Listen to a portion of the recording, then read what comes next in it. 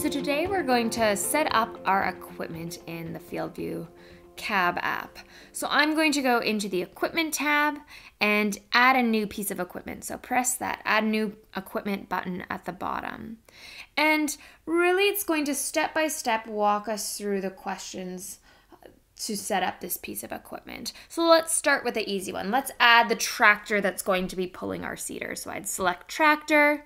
Next, it's going to ask what make my tractor is. So let's go with Case IH. Good, next. And then if I know which model I am searching, I can either scroll through and try and find it, or I can go to the search bar and start searching and it will come up right away. So let's say it says Quadtrac 550. Good. You know, what's our steering type? I'll just say front. Tractor name, Quadtrac.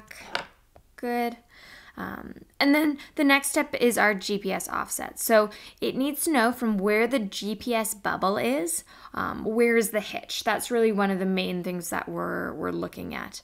Often these GPS offsets are going to be preset based on kind of the factory default, but never a bad idea to go look in the tractor monitor, go look, get out the measuring tape to double check them. One of the key ones I always want to double check is B, tractor center to GPS.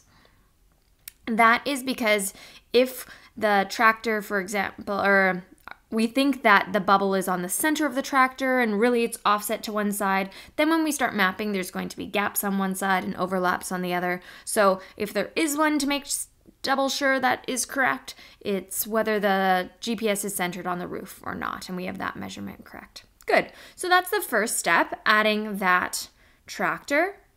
Oh, I need to just put in a number there. Good, done. And then let's go and add an air seeder. It has a couple extra steps, so let's go through what that would look like as well. Good, so same thing, going to go through, select our maker model. I'm gonna choose Burgo. Once again, select our model. With air seeder rows, if all of a sudden you don't see the number that you're looking for, let's say I have 62 rows, what should I do? Then at the bottom, we have this custom row count button. So I can enter the exact number that I have on my drill. Good, so next, same thing for row spacing. If I can't find what I'm looking for, there's a custom spacing at the bottom. Let's say I have 24-inch spacing.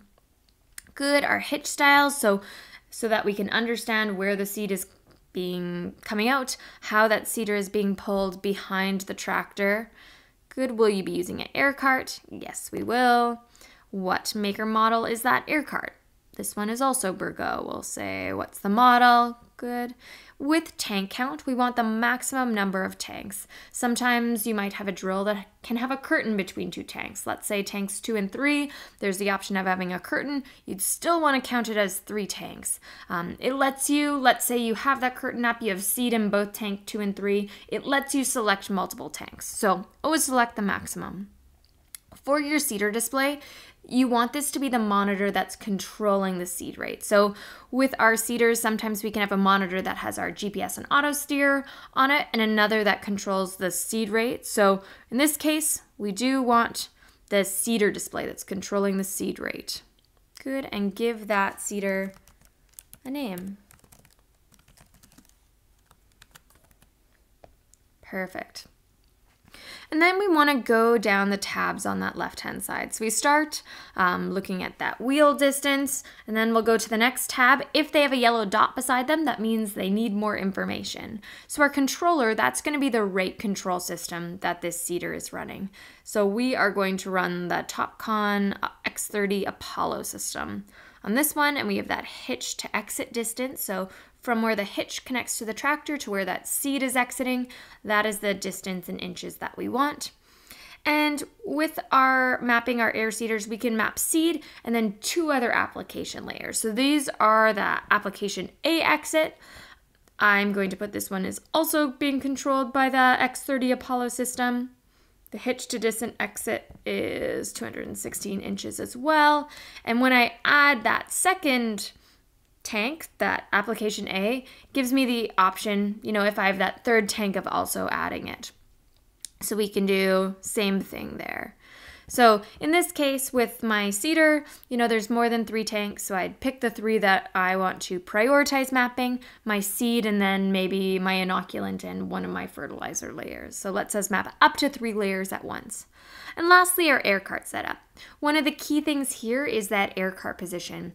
If it is toe between or toe behind, that's obviously going to affect the distance between the GPS bubble and that seed exit.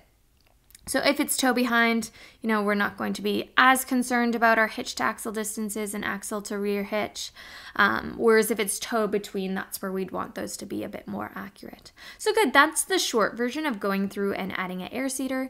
If you have any questions about compatibility, about adding yours, our support team and our support site are great resources. So for our support site, go to support.climatefieldview.ca, and then there's you can instant message, a phone, email our support team from there, and they'd be able to answer any of your questions about setting up your equipment, compatibility, etc. So I hope that helps you get FieldView ready for 2019 and that you'll have a safe and happy seeding season.